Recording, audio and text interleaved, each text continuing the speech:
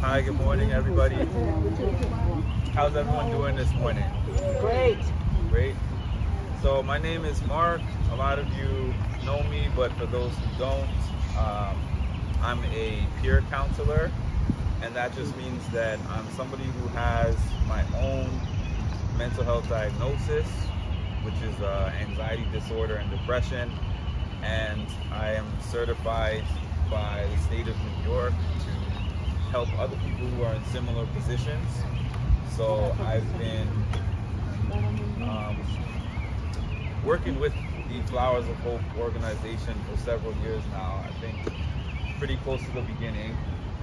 And I'm thankful to be out here to be able to do these talks with everybody here. So I was thinking about the topic that I was going to do for this particular speech, and I spoke to Gina, and something that is relevant to me right now, and I know is relevant to lots of people, is dealing with grief.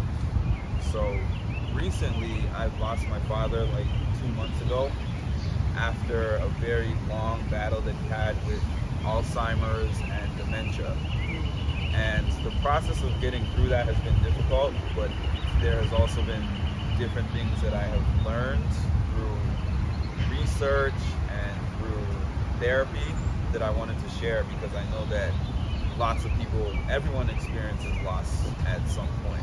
So these are some things that I have learned about the grieving process. I know a lot of people know of these stages of grief. They put stages of grief together to help people understand about the grieving process, and there's 5 stages. The first stage involves denial, and in the denial stage, sometimes you feel numb, you avoid thinking about your loss, you feel like it isn't real. Sometimes you see and visualize the person or thing that you have lost.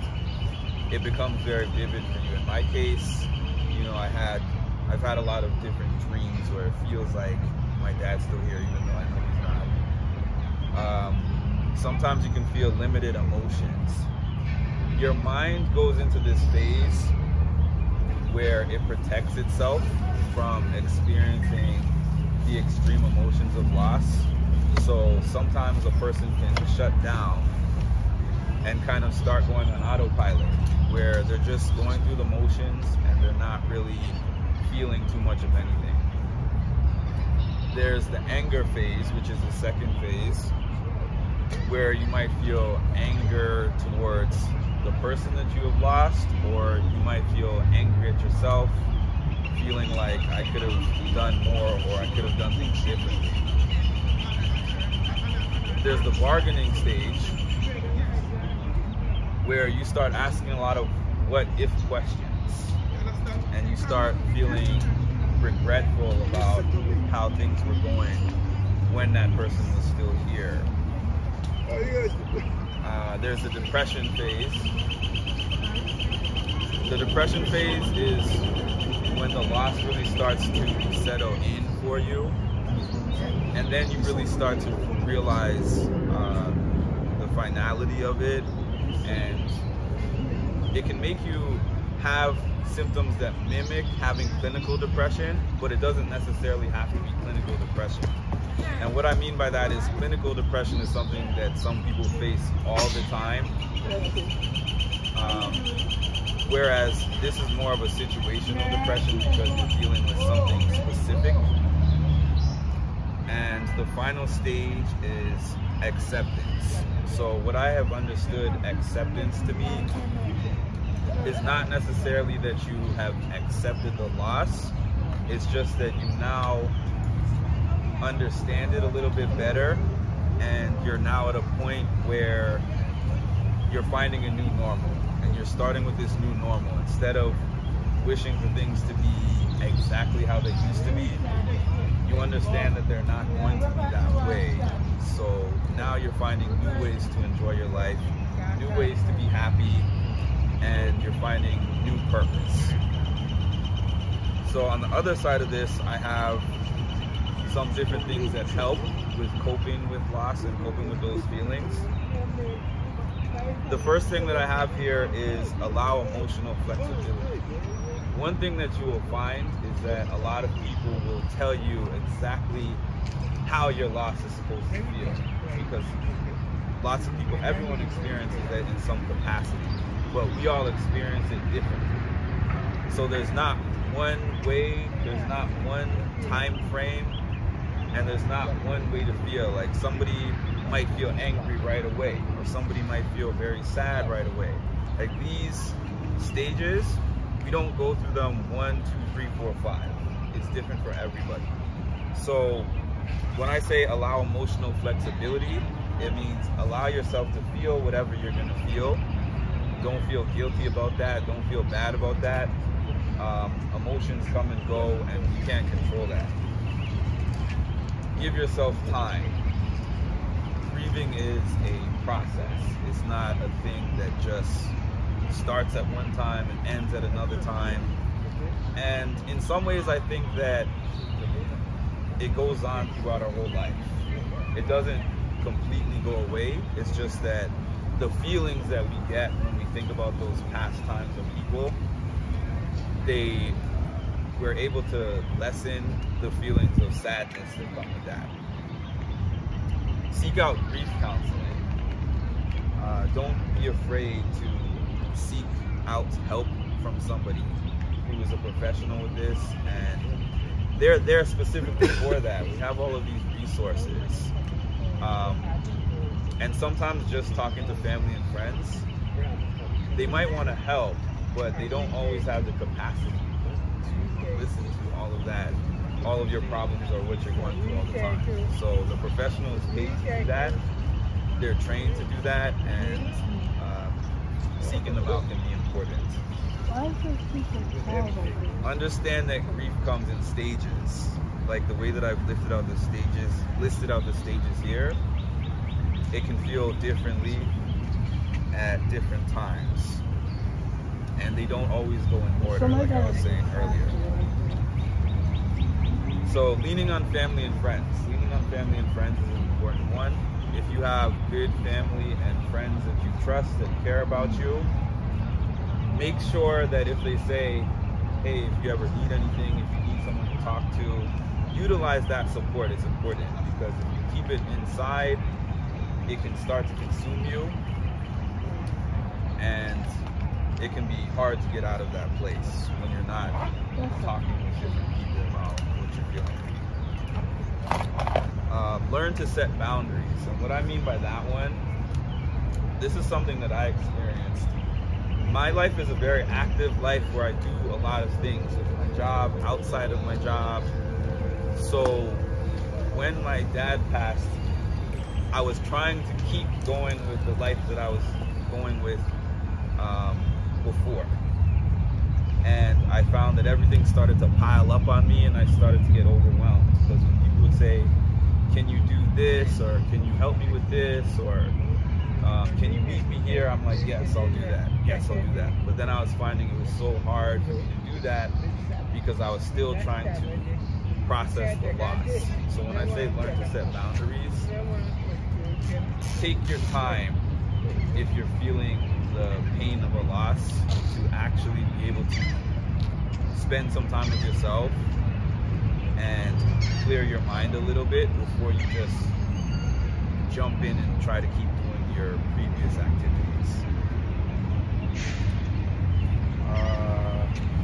Seeking out spiritual support. That can be an important one too, with whichever religion that you might follow. For me, prayer and seeking out support from the church has been very instrumental for me. Take care of yourself. Sometimes self-care is not something that you're really thinking about until you're not doing it. And that involves your regular daily routine, getting enough sleep, eating properly, doing your exercise, like how everyone's doing the Zumba here. It's good to make sure that you're doing those things, because when you're not, that can contribute to further depression. At a certain point, you find ways to celebrate the legacy of that person. Finding new senses of purpose and figuring out ways to honor the person that you lost. Keeping a healthy routine is something that I have found to be really important as well. Because if you're not specifically making sure that you're taking care of your health is everything. Your physical health and your mental health. Because I know people just think of the physical health part of it, but without your mental health, you don't have anything. And the last thing that I have on the list here is finding a new normal. I'm getting to that part. I know it's going to take some time, but finding a new normal. I read something the other day that says when you deal with certain losses, your life changes forever, but it doesn't have to be a bad thing. You can take the good parts of what you got from that person. Like, they were here for my journey up to this point, and I'm going to take the things that they gave to me and give those things back to the world and find a new sense of purpose. It doesn't always have to be something where you just feel sad and paralyzed and down. And it's a learning experience that all of us experience at some point in life. And it's also how we learn to connect with each other. Because during times like that, you realize sometimes you think that you can go through everything alone. You feel like, hey, there's resources out there, there's things for me to read, there's books, I can watch YouTube, I can listen to podcasts that'll help fill me up. But really, at the end of the day, we're just people. We're all here and we all need each other. So for me, getting calls and having people visit and having people talk to me has been everything. And it really shows you that you're here to support one another. So that's good. Well, I want to thank you, Gina, for inviting me here, and thank the group for everything that you shared. You know, I know it wasn't easy to share those things. It wasn't easy for me either. But I really enjoyed being able to speak to everybody, and I hope to see you again soon. Okay, thank you. Thank you. Okay. Yeah. We want to thank you for coming. As Mark said, he has been doing this show for a while. And you know, there are many counselors out there, but Mark is one of the, he's our friend, and he's a peer counselor, and he said he knows what he's talking about. Because some people that, and this is my personal experience, some people, some professionals that are out there, not everybody can counsel the way people that has gone through the experience. So thank you so much, and thank you for coming every time. Yeah. I'm sorry for your loss. Oh, yeah. She's right.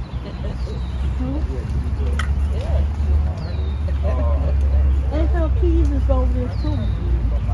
Yeah. Just came out.